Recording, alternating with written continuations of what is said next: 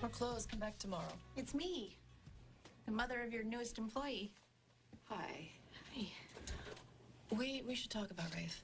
I'm sorry, I really wasn't checking up. I didn't mean to, I swear. You should check up. Especially the people that you love. You know, they're not always totally honest with you. Which job did he take? He didn't take a job. He wasn't interested. No. Well, you know, it's probably just because he had his heart set on becoming a cop. But, you know, I know he needs to get it, that he needs something in the meantime until he gets to the top of that list. It's not going to happen. What do you mean? He can't become a cop. He was a convicted felon. It's a law. Does Rafe know that? Frank told him. But he didn't want to disappoint you. That's all. Oh, Rafe. My poor baby. See, that's the thing. He's not a baby. He's a grown man.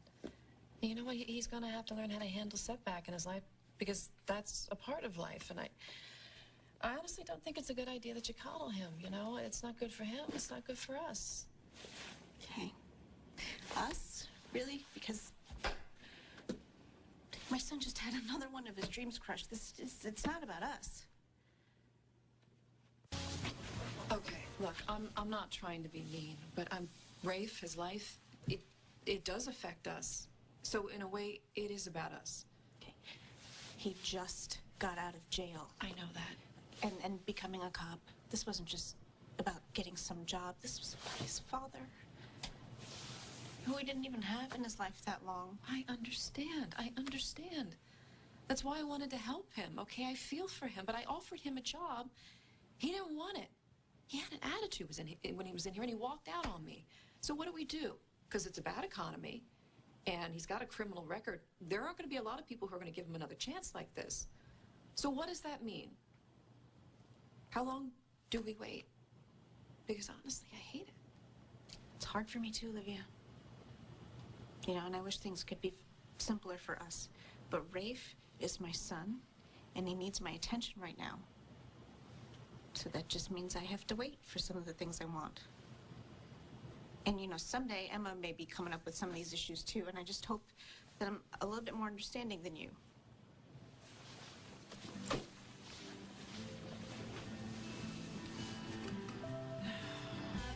Natalia. Hello. Haven't seen much of you lately. I've been going to a different mass. So you wouldn't have to face me. That's not it. Look, I understand.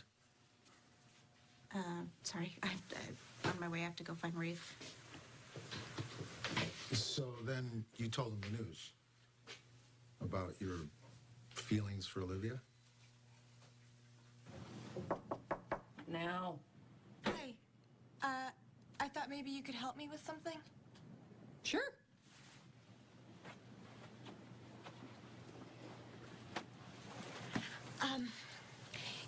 You have a lot of experience dealing with the Spaulding family.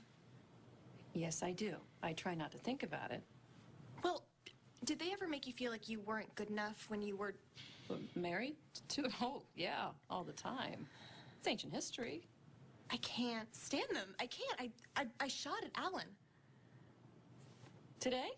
Oh, no, it was a while ago, and I missed. Oh, well, whew. Well, you know, remind me, and I'll take you out to the shooting range, and you'll do better next time. Really? If it's okay with your family. Oh, well, then forget it. Just stay away from them. It's a small town, but it can be done. I hate that they think they're better than everyone else. And why do they get to make their own rules?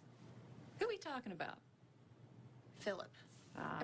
I'm friends with his son, James, sort of, and... James is a nice-looking kid.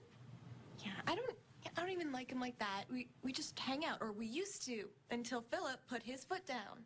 Like father, like son. You know, Philip needs to be careful because eventually his kids are going to look at him the way he looks at Alan, and that's not so good.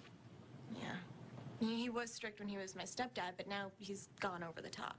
Daisy, if you and James really want to be together, you'll find a way, because you're smart kids. I don't even like him that much. I just don't like the fact that he's not supposed to like me.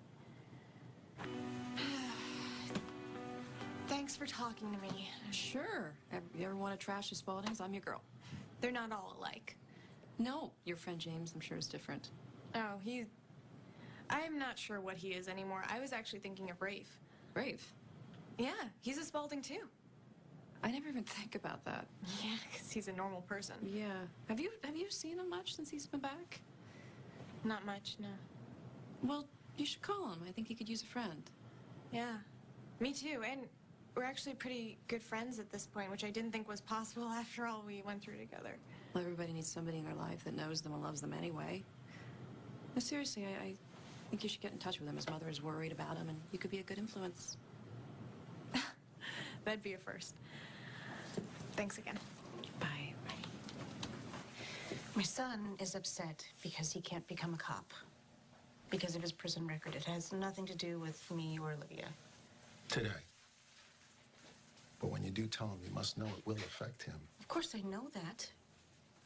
Which is why I haven't told him yet. He is just out of jail. He's got a lot of adjusting to do, and I don't need to burden him with anything else. Interesting choice of words. I didn't say it was wrong. I meant... What? It's just, it'll be one more thing that he has to adjust to, just like everything else. And I will tell him when the time is right. Did it ever occur to you avoiding telling Rafe just like you're avoiding me? Because deep down, you know what you're doing isn't what God wants. God wants me to be kind and loving and caring. Mm-hmm. Just like always. I know what's in my heart. If you do see my son, I'm gonna assume that the only thing you will tell him is that I'm looking for him. Of course, I would never betray your confidence. Thank you. You know, if you're having such a hard time telling anyone about this, including your own son, maybe your feelings for Olivia aren't as strong as you think they are.